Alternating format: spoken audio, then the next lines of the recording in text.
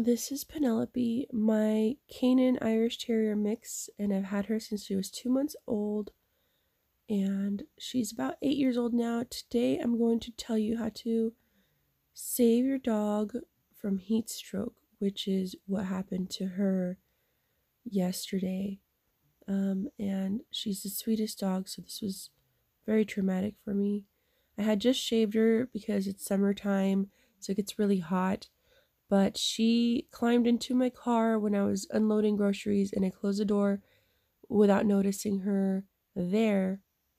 And we were calling for her and looking for her for a while. She must have been in there for over an hour.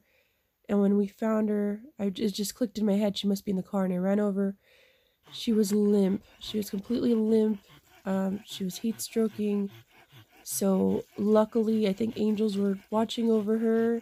That made it click in my head to go look for her, and we had already set up this kiddie pool so the dogs can cool off on the hot day. So lucky for us, we were just able to dip her in the pool like this. This is 5 minutes after, and then I put a ice pack on her head, and we try to put some ice packs in there to cool down the water because it was still kind of warmer than we would have liked.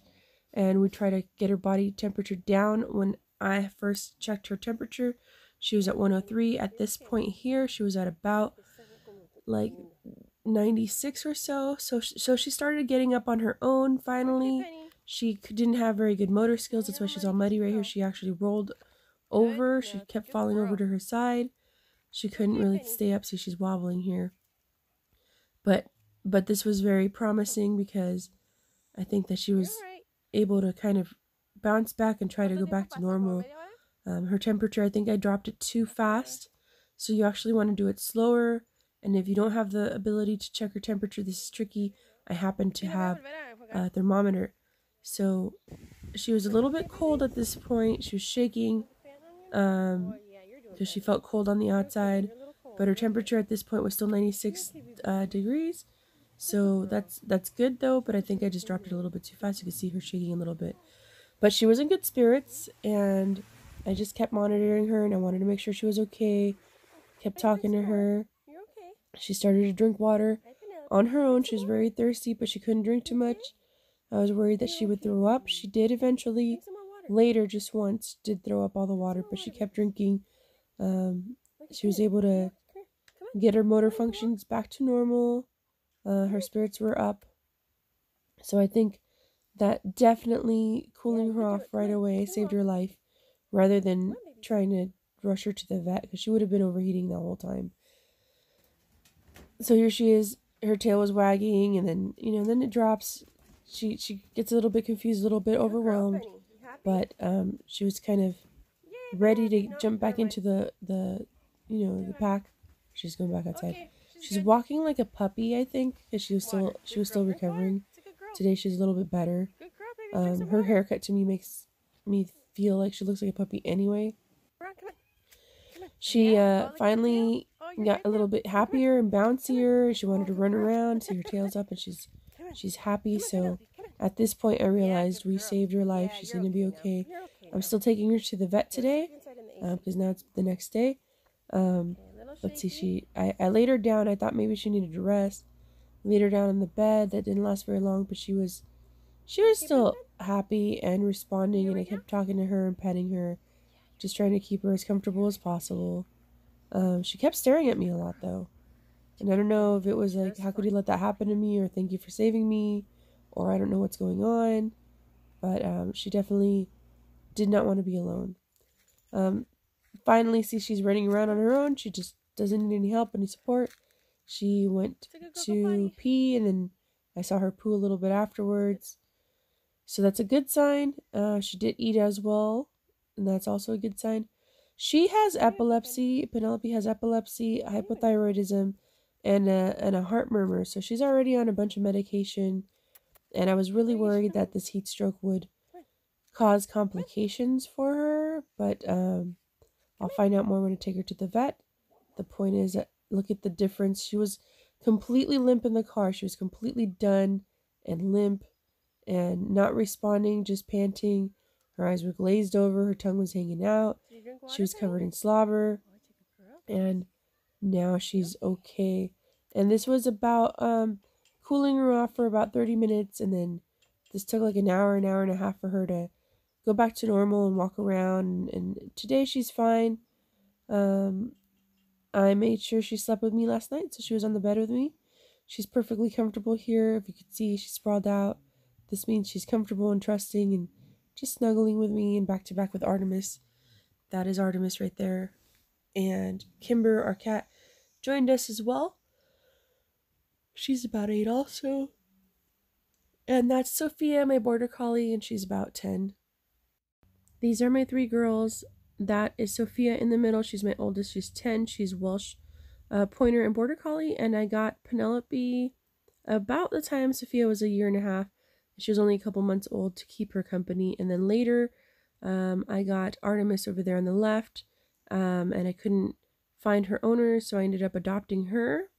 And this is kind of what I've known and I've dealt with and I've been on my own. It was these 3 girls, and then cats. I have a few cats of my own. I ended up with 4 cats at one point, so I had 7 animals all by myself. My mom and my brother moved in with me 2019, and they brought with them their 2 dogs, Wookie and Claire. That's Claire in the front there. So the pack grew. Now we had 5 dogs, and I had my 3 cats, 8 animals total. And then my boyfriend moved in. That's his dog on the bottom there on the dog bed. That's Girl. She's a boxer pit mix. And my mom has been so helpful, and I don't know what I would do without her, honestly. All the dogs and cats get along. There's, I think, Claire, Girl, and Penelope. And that's my mom, Penelope, and Claire. So we're a happy family here. And we take our animals to the vet in Mexico because we couldn't afford it otherwise with all our animals, with 10 animals. I don't take them in the car like I used to anymore. It's usually 2 at a time. Every now and then we'll take all 6 dogs, but it gets a little chaotic. So that's me, Girl, and Penelope. And I said my boyfriend had a cat, so this is Pristine. And I'm showing you all these things to kind of lighten the mood and also kind of show you that we have a lot on our hands. But it doesn't make it any less traumatic or worrisome when one of our animals gets sick or suffers anything. There's Pristine again. So that's 10 animals, and then my brother is fostering 2 cats as well. So technically we have 12 animals on the property, but those 2 cats are going back home pretty soon. All of our dogs and cats do get along, as I mentioned before. That's Pristine, and I think it's either Snowball or Kimber. I can't tell in this picture. And it took a little while for the cats to get acclimated with each other, but they do sleep together with the dogs a lot of times. Nagisa, that's my cat Nagisa, he loves Penelope. So he's always looking for her, always seeking her out. She's been sick before, she's gone through surgeries, and he's right there by her side. He doesn't leave her. He I don't know what it is about her that he loves so much, but he's always there. And it is a lot to take care of so many animals. Luckily, none of the cats really have given us any health problems. Snowball, this is Kimber, my other black cat, Snowball, is the one that keeps going to vet a lot because he gets injured. He's just a rascal, a little playful rascal. And I try to even out my attention to all of them. The attention part's a little hard when you have so many animals.